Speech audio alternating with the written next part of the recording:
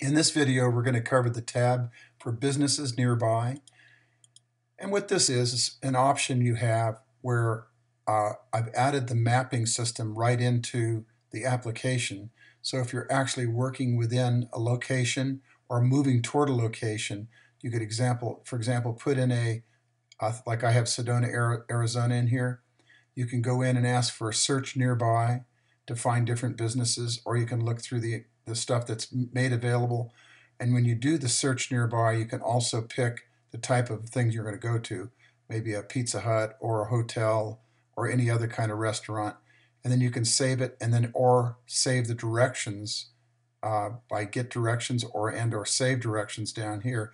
But you need to be logged in to do that in order to save directions. So if you will need an email account with Google, which is free, and then when you sign in, you'll be able to save your direction maps. Or what you can do is copy the map at whatever magnification you want to show the location where you want to go.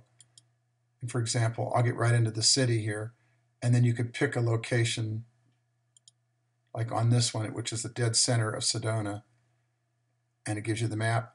You could save this map even with this pop-up on it, and then go ahead and put it into your maps on your location map, trail map portal. So you can save it for when you actually go out, you have a map and everything, plus the actual map on the screen saved in your portal maps in case you want to review it later. Or it's that favorite place you went to the last time you were here. You can keep that in your map portal. Thank you for taking this video.